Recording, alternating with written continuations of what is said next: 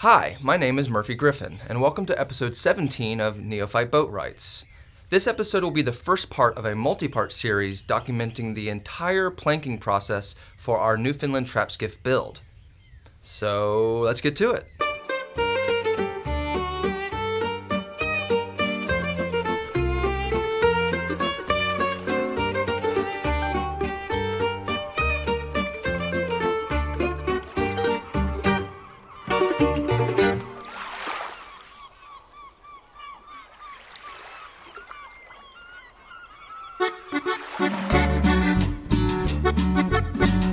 So what's planking all about?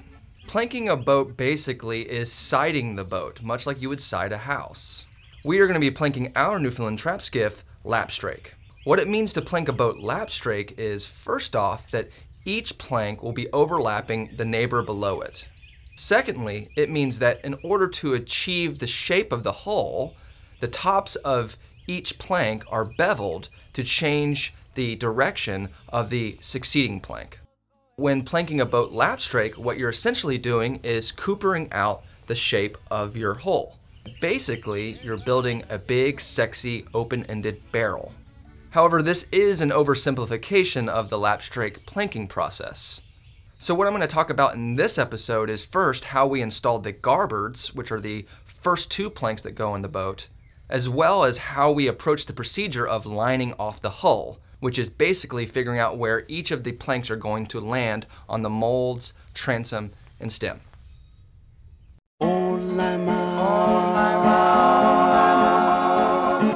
So here's a synopsis of the planking process and how we install the garboards. The garboards, being the first planks, were lined off in such a way that the ends went as high up as we could comfortably accomplish. We then figured out the shape of the garboards using a spiling batten. With that shape recorded, we could then transfer it to the planking stock. I'll explain more about spiling in one of the next episodes.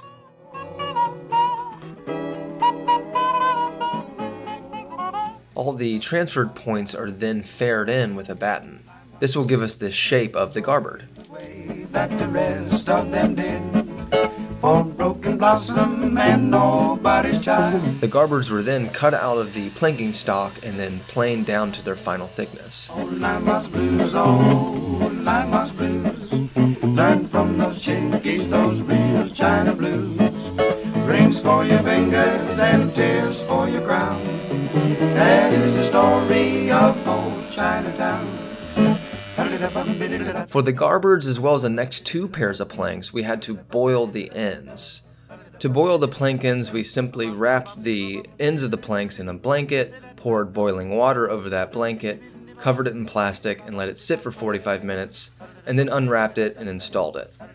Boiling the ends makes the wood more pliable in those areas where there's a lot of twist.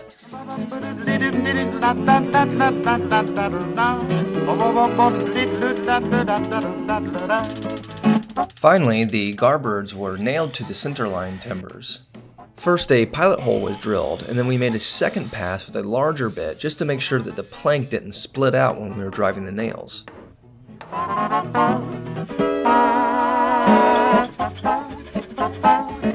With the garboards finally installed, we are ready to line off the rest of the planks and start the planking process proper.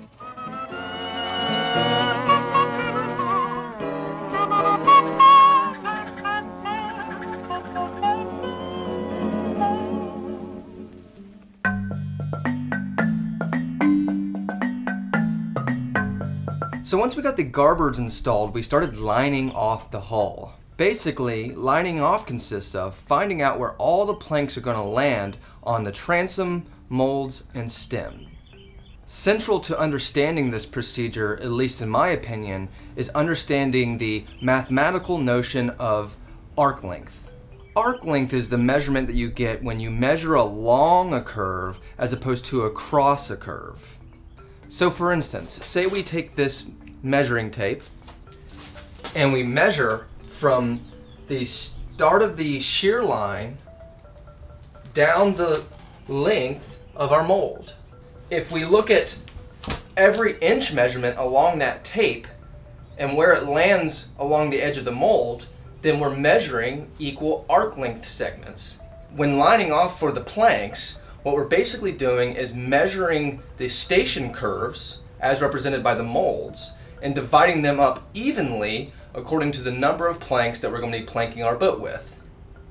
So that's basically what lining off boils down to. We're subdividing the mold curves, the transom curve, and the stem into equal arc length segments.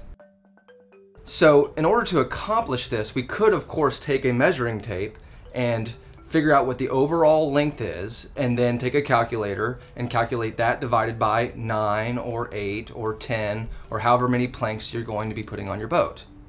Problem with that is you're very likely to get an irrational number, something that you can't actually easily measure with a measuring tape. So there's a cool geometric workaround for figuring out what all these equal arc length measurements should be for each given mold. So first we made what's called a division board. A division board is a simple tool that requires nothing more than a board or a piece of paper, a straight edge, a pencil, and some sort of measuring device to produce. Once completed, the division board will help you divide up any arbitrary distance evenly without ever using a measuring device. First, start by establishing a baseline on your piece of paper or your board. Then find the midpoint of that baseline, and from that midpoint, draw a perpendicular line. Then fix a point some arbitrary distance along this perpendicular line. The farther the better. You then place a series of dots along this baseline, each pair of dots being equally spaced, and the number of dots representing the number of planks that you will put on one side of your boat. Here in this example, you see a division board for 8 planks. Now, simply to make the division board, connect each one of these points on your baseline with the fixed point above the baseline.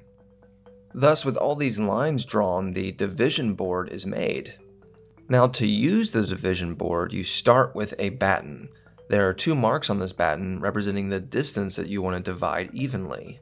In this case, the 2 marks represent the shear line and the lap line for the garboard for a given mold.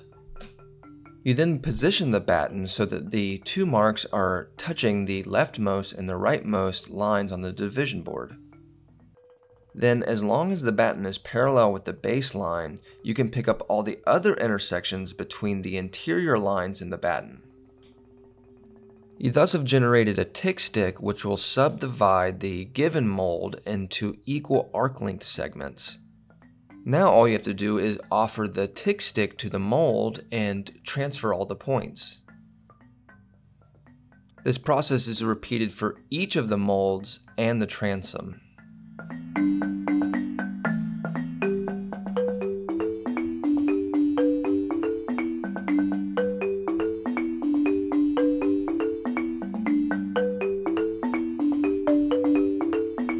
This animation ought to give you a bigger picture of what's going on when we're lining off the hull. Here you see the profile view of the Newfoundland Trap Skiff, along with the station line curves from the body plan view, positioned at each of their respective stations. So first what we're going to do is divide up the station curves and the transom curve into equal arc length segments. So here you see dots being placed along the transom line curve representing each arc segment. In the same way, each of the body plan curves are subdivided according to arc length.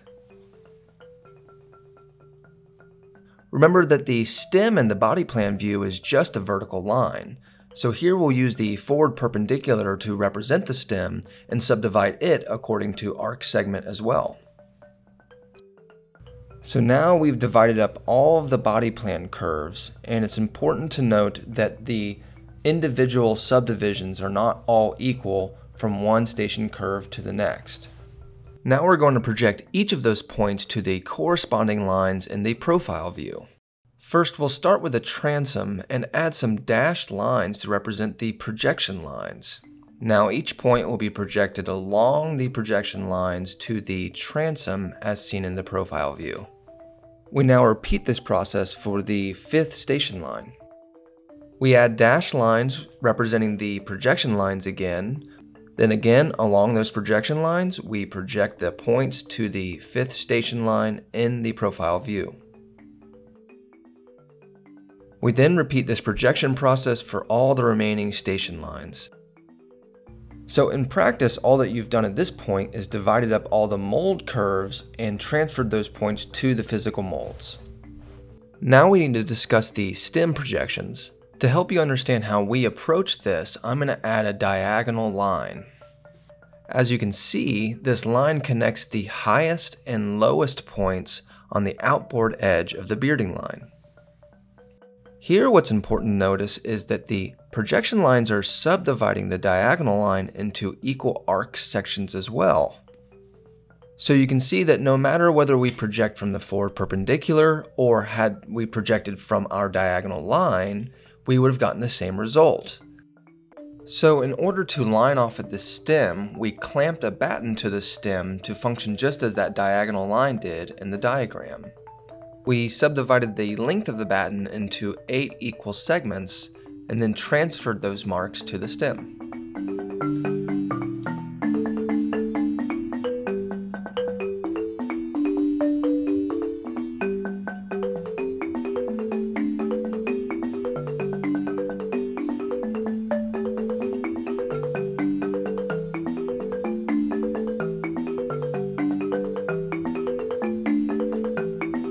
We then projected those marks to the front of the stem using a small level as a guide. Now all the marks that you've placed on your molds and your transom and your stem can be connected with fair lines. These fair lines constitute the planking lines for the hull.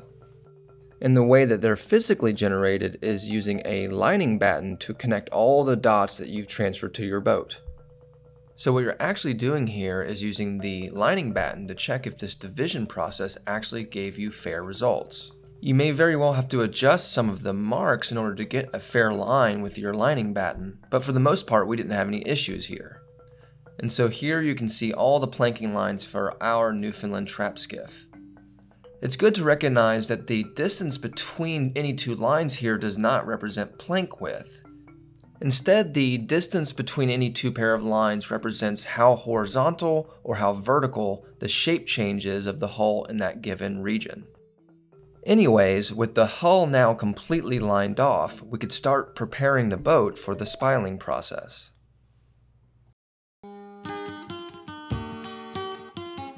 So that's episode 17. I really hope you enjoyed it.